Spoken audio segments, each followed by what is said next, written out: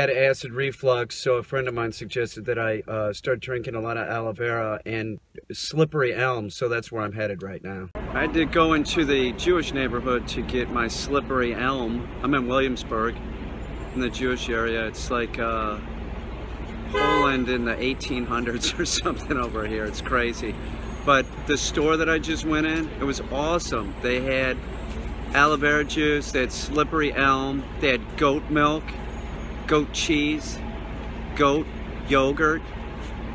I'm coming back to this place, Supreme Health Food.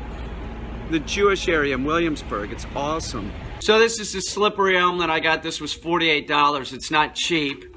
Instantly, I smelled it. It's like a brown powder, right? It sort of smelled familiar, and then I mixed it in with water and drank it, and then I was like, oh shit, I've tasted this before.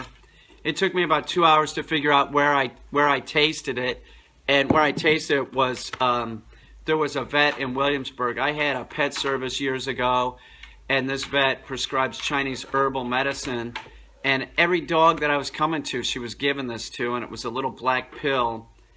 And it said on the bottle that it was for human beings, so I tried it, and it wasn't anything that it was like medication. It's an herbal product. So I tried it, and it had slippery elm in it, because instantly when I drank the slippery elm water, I'm like, I've tasted this, and that's what it was. I added the slippery elm into aloe vera. I cannot even taste the slippery elm at that point. It's not an objectionable taste. It has a woody kind of back of your tongue bitter taste, but it's not objectionable. It's not. That's what I'm drinking now, aloe vera and slippery elm. Coffee is terrible for me. I stopped drinking coffee when I was having the severe problem. I did a cycle of antibiotics, amoxicillin and metronidazole.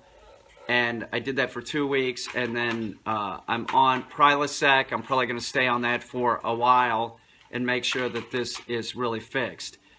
I did test coffee. I had coffee like a week ago, and it did nothing but fuck me up again. So I'm never drinking coffee again. Slippery elm, tastes okay. Aloe vera, and if I want caffeine, I can drink tea.